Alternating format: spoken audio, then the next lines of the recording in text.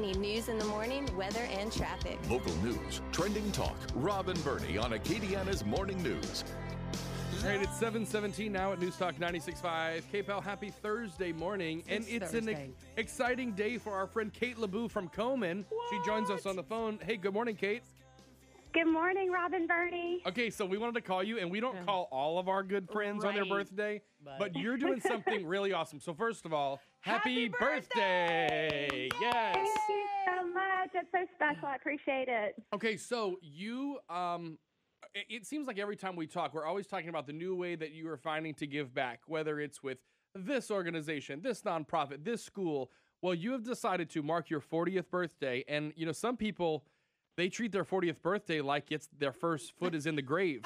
But you are so active. We actually saw each other a couple weekends ago at a party.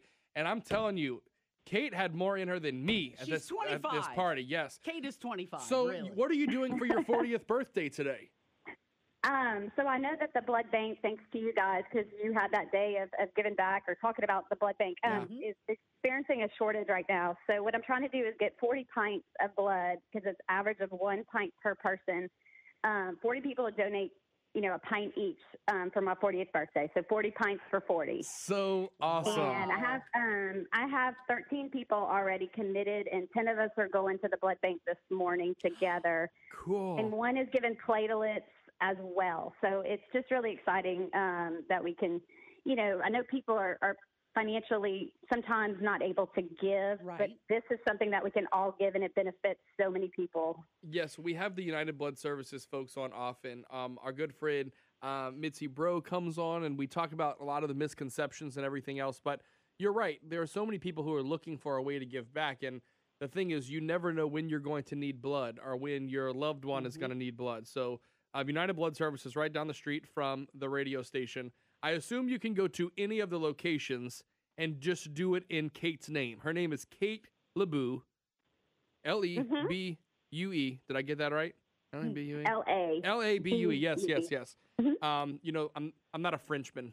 I don't that kind of stuff. I don't know. It's actually Sicilian, but they changed it at Ellis Island. But that's neither here nor there. Okay, that's cool too. That's awesome. Well, fine. It's your birthday, so I'm going to give it to you. I'm going to believe anything you want to say today. All right. So, Kate, this is really great. So, and you obviously do a lot of work with Komen as well. That's how people might recognize your voice, recognize your name, and there's plenty of great things going on there as well right now. Yeah, but, I think even people that experience going through breast cancer and surgery know the importance of donating blood because of the blood, transfusions that are needed for surgery. So it's just something that's universal to everybody. And so I'm just asking if you can today be a hero and go donate blood. Cool. Yeah. Well, Kate, that's awesome. Very good friend of the show. We love you. Happy birthday. Happy 40th. And if you can give back, you can and do that today as well. Have a great day, Kate. Yeah, it's awesome. Thanks, guys. Have a great day. Great talking to you. All right, it's 7:20. Okay, I'm all squishy gonna cry thing. I know, Bernie. I kept looking over at you. You were about ready to donate tears. Unfortunately, there's no need for tear donation, but it's always really close in this room between me and you.